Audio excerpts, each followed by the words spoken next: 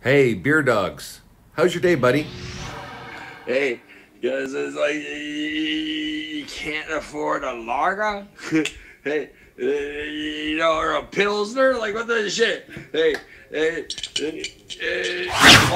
Malt don't got the jack. You like Jack's got shiz.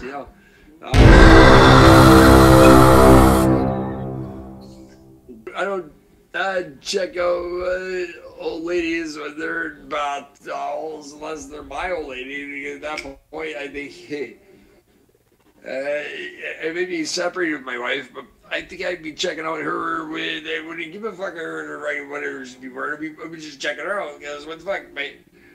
We're separated now, so who gives a fuck? Fuck. Hey, we're gonna be together in communication for fucking until the boy.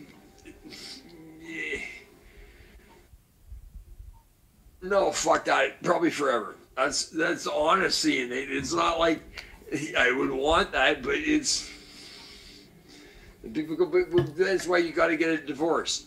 I don't even got a divorce. I don't give a fuck about that. Hey, when I would get a divorce is if I fucking hooked up with a chick and she goes, "I want to marry you, Beerdawgs. We gotta fucking get this fucking happen." And be like, "This is gonna cost some money," and then if she be paying for that.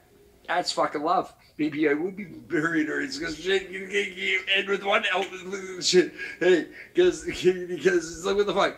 And like it's marriage is like a business fucking deal, fucking gone sideways, really. And it's like let's get the government involved because hey. In the end, the government always gets their money. Even if you fucking die, you're worth a lot of insurable fucking money and they can take it and know that they took it under right pretenses. It's like the fucking government. No, we're their cattle, really. It's like, it's like people don't.